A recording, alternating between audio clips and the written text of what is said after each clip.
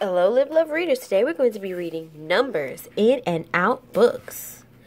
One climbing cat, one big town clock. Which of these goes tick tock?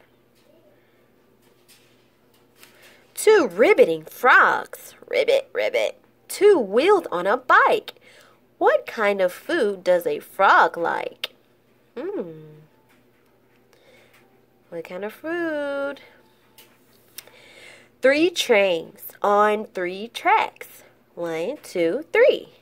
3 plates on a rug. Which of these goes chug, chug, chug? Which one? 4 kites flying high. 4 round windows on a house. Can you spot the cute little mouse? Oh, look. There he is. 5 owls perched in a tree. 5 balloons, red, yellow, and blue. Which of these goes twit two? The end. And let's go over the answers. Which of these goes tick tock? That's right. It is a clock. What kind of food does a frog like? They like a lot of food. They like flies.